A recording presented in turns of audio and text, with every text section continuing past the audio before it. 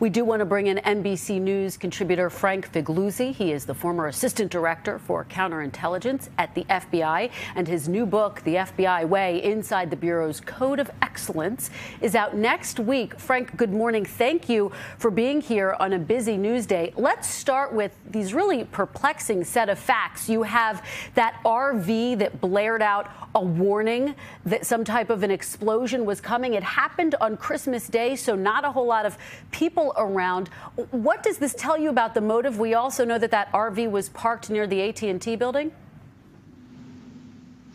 Yeah, look, as much as we're talking about what we don't know this morning, there's an awful lot that we do know. And that crime scene and that choice of timing and the building it may have been parked in front of tell us volumes, perhaps, about who this person is or what his or her intentions might be. So the choice of 6:30 a.m. Christmas morning is a deliberate choice that tells us that we know the roads won't be crowded with pedestrians or car traffic. So the intention seems not to be aimed at killing people, but rather perhaps sending a message to the office or office buildings in that area. Secondly, we see a desire to draw the police in through this call for suspicious gunfire, which, by the way, might be part of the recording. The sounds that we're hearing from witnesses that they heard of gunshots might even be a recorded message, just like the warning to evacuate. But nevertheless, it brings police in. So there's a decision here being made to not hurt people right away.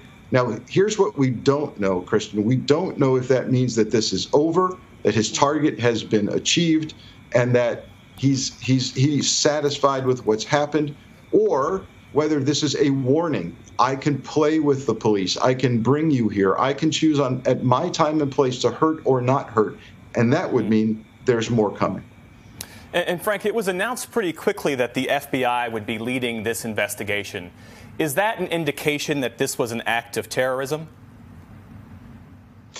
We should not draw any conclusions from this other than the fact that after the 9/11 attacks, it's now presumed that something of this size and scope and this magnitude of damage will be terrorism unless it can be disproven. That's a reverse of the attitude that took place before 9/11. So don't read anything particularly into this, that there's an international or domestic group tied to this, but rather that we're likely to see federal charges. And I would assume that the U.S. Attorney's Office there would be thinking seriously of a weapons of mass destruction charge because of the magnitude of damage done here.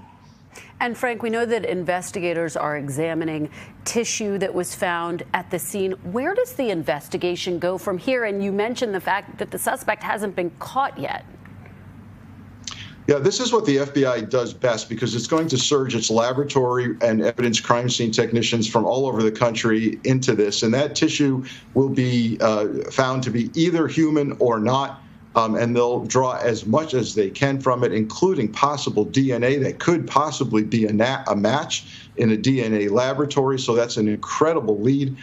It might even be the subject's tissue, which means he committed suicide or was destroyed in the bombing. But there's a massive amount of work to be done here because of the AT&T presence. I would start with a team going through all complaint calls, all of the letters and chronic complainers to that particular office and location of that company, because that could tie us to a motive. But again, motive isn't really going to drive this investigation. It's the hard physical evidence, security cameras, CCTV, eyewitnesses, et cetera, that's going to solve this case. Yeah, the hard work will be getting underway today. All right, Frank Figliuzzi, thank you so much for the great information. Appreciate it.